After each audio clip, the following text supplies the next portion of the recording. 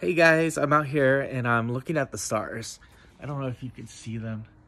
Um, it's kind of hard to see them, but I wanted to read you a passage because it really shows God's character and his heart. We are more valuable than stars, of course. But in Psalm 147:4, it says, He determines and counts the number of stars. He calls them all by their names.